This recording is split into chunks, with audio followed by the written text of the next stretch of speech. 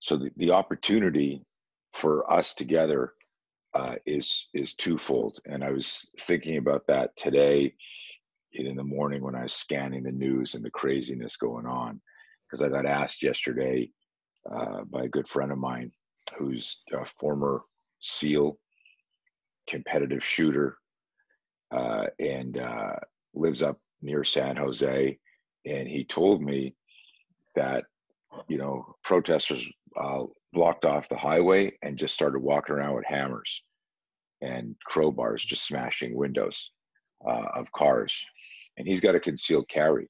And he called me up and he was like, he said, if I was in the car with my kids and this happened, he says, like, I got it. Like, you don't know where it's going to escalate. Like, you wait and you think, well, maybe they're just going to, like, wreck the car. But do they then grab you out and decide they don't like your face or the shirt you're wearing and they're going to, he said, you got hundreds of people swarming cars. He said, like, what's my gun going to do? Maybe I drop 3 or 4 guys, but they're going to swarm. He says, I'm going to get murdered. And he's like, this guy is a retired SEAL, competitive shooter, very fit, going, I don't even know what to do. So he called me up asking for stuff. And so it's interesting because people always want some holy grail answer. What would I do here? Oh, well, you press this button on my shirt, right? And then you morph into, a transformer, or this is the invisibility button and you disappear, right? No one knows what to do. And this is all the bullshit of most training is everyone says this is the technique to thwart this. There's no technique. What there is you need to fight, and the fight isn't always physical. And the first fight is the fight in your head, the emotional, psychological fight. Can I keep my shit together? Because for me to maintain critical thinking and see an opportunity for escape or an improvised weapon or some other strategy / tactic that's going to, resolve in my enhanced safety. It's not, if I'm thinking about doing a reverse punch or a side kick, that's not the answer. And that's where people lose it. You can see on the videos where they're showing cops trying to handle shit, they are so frazzled. They are so confused. Why? Because nobody has released their mindset, solve the problem, and then said, look, these are our rules of engagement, but solve the problem.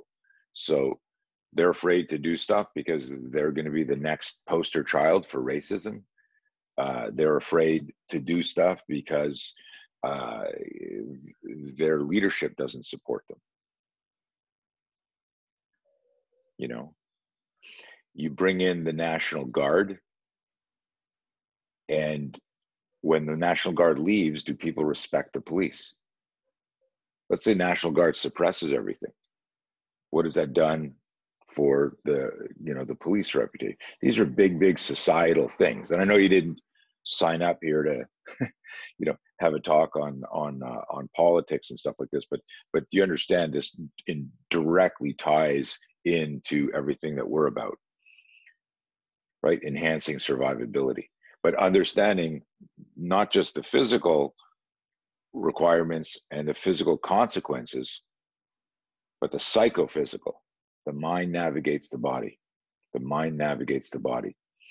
the most important thing is managing our fear. How many of you have my no fear, the digital no fear, the 90-minute thing? If you can afford to get it, get it. It's on sale 50% during COVID. I give it to you, but like right now, this is how I'm feeding my family. So friggin' spring for it. It's $99. But it lays out a map for how to manage fear. And I've had insane feedback from it. And if you don't get it, you don't get it. It's fine. But I will tell you, the first thing that happens is and I've been asking this question in every class since the 80s.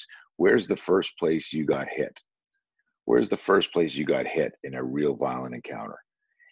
And when people don't understand my system, the holistic element of the system, they say, well, he punched me in the face, he kicked me in the balls, I got stabbed, I got shot. But when we debrief and I talk to people and I say to them, did you know anything was going to happen? Did you have a bad feeling?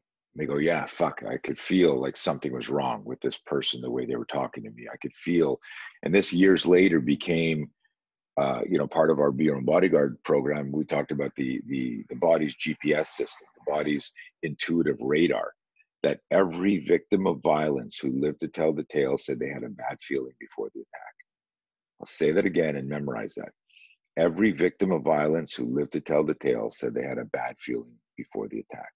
That means our body's intuition and instincts is like a personal alarm.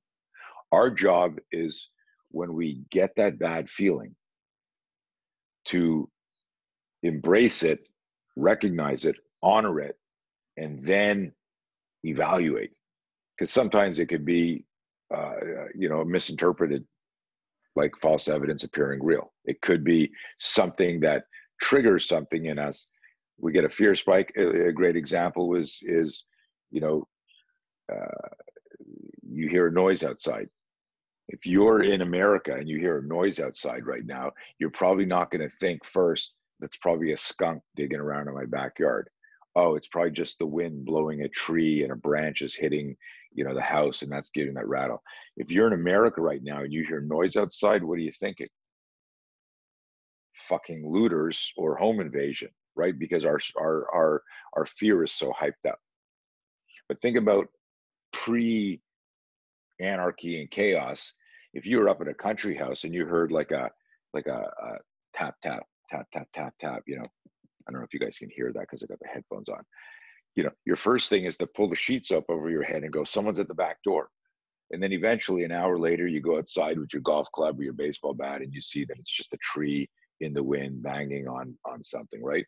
So the first place is, and this is the moral and the lesson in my silly, not silly story here.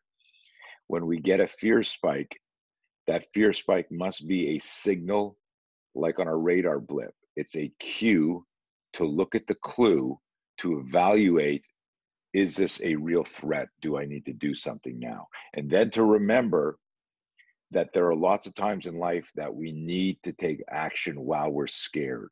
We don't have time. We don't have time to stress inoculate and set up scenario training and go through it, right? And there are some events that who the fuck would want to do that? I could say, like, after my 11th home invasion, I sort of got used to it and I was ready. Who the hell wants to have 11 home invasions to stress inoculate? You don't. So in the moment that something's happening, you need to manage your fear. And so that is the secret to self-defense. And everything that I'm teaching you, and this is the big thing here, everything that I'm teaching you and where we differ when I talk about the categories: Category 1, all martial arts; Category 2, combat sports; Category 3, reality-based self-defense; Category 4, violent encounters initiated by fucking predators. When that happens, something different happens in our physiology. You can be scared before your first jiu-jitsu match, boxing match, kickboxing match, MMA fight, and you could throw up like Tyson used to throw up before his fights. You go in there, but it's a known entity. You're at a certain weight class. You've agreed to the certain rules. You're wearing a mouth guard and a cup. You've got your hands are taped or wrapped. If you're doing left way, they're just wrap. If you're MMA, it's got a little glove. You know what to expect. You can still be scared and you do it anyhow. But you understand how when sudden violence erupts to you where you didn't agree, we call this the consent awareness preparedness model. That when I consent to a fight, I can have all of the physiological changes and be nervous and scared, but because I've consented to it, I can start to visualize and practice it. because I know it's happening next Saturday night at 8 o'clock, and I'm in this weight class, and I know this is my opponent, and I know how he fights because I've got tape of him and I'm studying it. And people don't realize that when you practice a martial art, you are actually under that same umbrella. Hey class, today we're going to practice round kick to the head. Today we're going to do this takedown. Today we're going to do grab your partner's gi, grab the wrist, do this. And you can be nervous, right? It's sparring night. You can be nervous. You got performance anxiety. Maybe you're going to get hit and it's going to hurt a little bit, but no one's trying to disembowel you. No one's trying to cut your head off. No one's dragging you to a secondary crime scene. No one's burning your house down, right? And so to make you safer, I got to do these lectures every once in a while when they come from my heart. And hopefully you receive them that way. I know that some of you, you go on here and go, hey, I'm supposed to learn explosive speed. I'm supposed to get in shape. If you're dead because you couldn't handle your fear, then it didn't fucking matter whether you were an ectomorph or a mesomorph, or whether you had 20% body fat or 3% body fat. Doesn't fucking matter. So take this to heart, right? All of you, everyone here practices a martial art, and aside from doing the spear with us. When I say earlier, and I said, like, fear is the key, that understanding your fear, but using it as a signal, like a radar blip, like we are all visualize. Here's an amazing metaphor for you. The screen that we're looking at right now, pretend it's like a radar blip, and you're like on a ship, or you're part of some military installation, and all of a sudden you go, is that a UFO? Is that a missile? Is that like some weird bird or a small plane flying through here? Like, you look at it and you don't just go, can't be a missile. You don't like dismiss it. You immediately see the signal, and then you need to evaluate it. You need to research it. It's the exact same thing with you. Anytime in your life when you get a fear spike, you only get a fear spike when something's outside your comfort zone. Does that make sense? If it's outside your comfort zone, that means you have something to learn about it. You're not used to it yet. And so in the sense of enhancing the safety of myself, my family, my team, my community, I need to have a system in place that says, okay, I'm going to research that. That's our F.U.C. fear acronym. Face it, understand it, control it, know it. F.U.C.K, the best acronym ever in the world. F.U.C. fear, right? And so it's like in the moment when you're scared and you go shit, and you're like, oh my God, I'm so scared, but this is happening pretty fast. Let me open up the 90-minute, it's actually 97-minute no fear seminar. 97 minutes to review. You need something quick. F.U.C. fear. Face it, understand it, control it. And so the idea there is the understand part is the research part. Now, and obviously in a sudden violent encounter, you don't have time to start doing research. That's why I say to you, the most important stuff that you can learn from me is this connection, this tactical trinity of three things: the mind, body, spirit, but through the filter that I've created for the last 40 years. Understand the fear spike, and understand that I can take that and turn that into a fuel and a positive energy in this metaphor of, right now, you're all looking at me, your bodies are the car, your mind is your nav system, your GPS. Where do you need to go? I need to get to safety, or I need to get there to help my family. I'm the rescue, whatever it is. But you got to get, there's a destination. And so in this metaphor, your car, in this metaphor, is your body and your physicality. Are you conditioned to do this? Your mind is the map. Do I know how to drive a car? Do I know how to start a car? Do I know where I'm going? And then in this metaphor, we need gasoline. And what is the gasoline in a high stress situation? It's fuel. I don't want any of you millennials say, well, I got a Tesla. Fuck off, right? Don't ruin my metaphor, right? We need to turn fuel into, and your car can't go that far. What is it? 500-600 miles, and then you're like stuck. Okay, so just kidding here. The gas is fear, and the fear needs to be, it's a consumable organic energy that you can use to fuel what you need to do, right? And if you just think that way, that's where it starts. Now, the next part of the tactical trinity is what I've developed, and that's what I'm teaching you every week. Spear, the spear system. And the theme this week has been huge insofar as how many of you, when I kind of reframed Monday and Tuesday, when I said spear, spontaneous protection, enabling accelerated response, is not the forearms, it's the entire system. It's that if I need to move spontaneously in a violent encounter, right? And so I could be kicking someone in the ankle, or I could be spearing somebody across the head. Both of them are the spear system. The spear tactic is the forearm.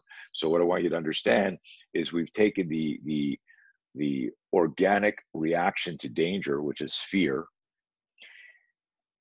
and then we've looked at and studied the behavioral considerations. What happens when there's a fear spike, right? The hands will come up to protect the head. If there's time and space, they will push away danger. So we've looked at that and then figured out a way through using classical conditioning, AKA Pavlovian conditioning. By doing these drills over and over again, you're myelinating the neurotransmitter that when we micro flinch, our hands drive out, and they drive out fingers splayed outside 90, right? And so we figured out, so what you're looking in the category element of all martial arts, combat sports, reality-based self-defense, then violent encounters that are initiated by the predator. Look at what we're doing.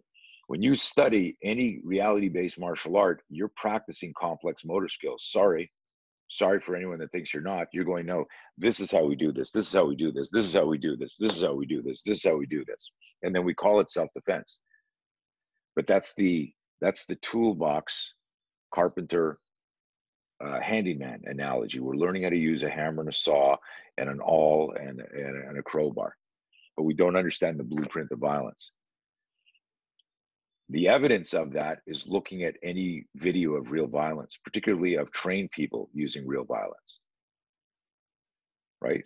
And my favorite video of that was a couple of years ago, was a sergeant in the Israeli army who intercepted a knife-wielding terrorist in a marketplace in Israel, and he confronted the guy, and the guy ran away from him, slashing civilians on the way, went into a store, and the sergeant ran into the store, and now the CCTV camera's on him, and this guy's got the knife and comes towards him, and the guy throws a kick. Can you all see me here?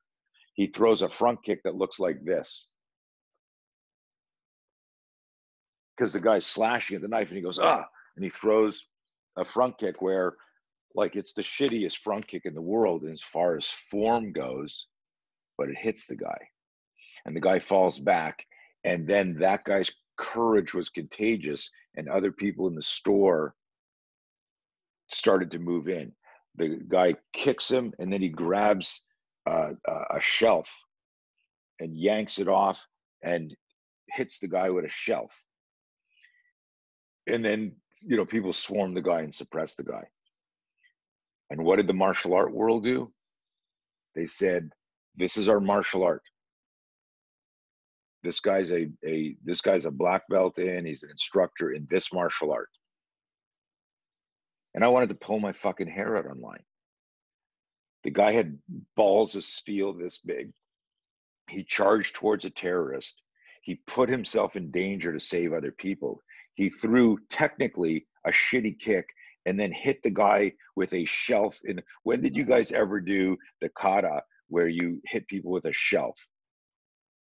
This has nothing to do with his martial art. This has to do, you know, and what they didn't mention when they're marketing the martial art is the guys in the Israeli army. Do you think the fact that he's a military, that he's in the military, that he's a soldier, that he's sworn an oath to protect the citizens, you think that had anything to do with charging the bad guy? Fuck yeah. And so what I wrote, I said, look, the guy's a fucking hero, but don't use it as propaganda to market your system. So I'm not knocking all of that. We need to learn how to use hammers, right? I've always told people for years, I don't care how you punch. Vertical fist, you're Wing Chun influenced. Corkscrew punch, you're a boxer. First two knuckles, you're F.U.C.K, you're Taekwondo. I don't give a fuck. how you punch. I give a shit whether you have the balls to punch, whether you have the courage to make that shot happen, right? So that's what it's about. Now, where did Spear evolve and where did all that happen is, hey, where are you going? I'm doing my thing. Okay. That's my new puppy that you guys can see in that other screen there. Okay. So to understand this, and then we'll jump into the physical stuff. The physical part of the Spear system emerged from a singular focus on studying the category 4. When a true predator initiates a violent attack, we are hit emotionally and psychologically. Fuck.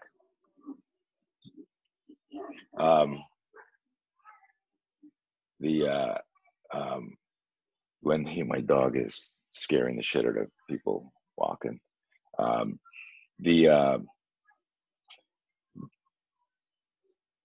Fuck, I hate that. Hang on, I got freaking out neighbors right now.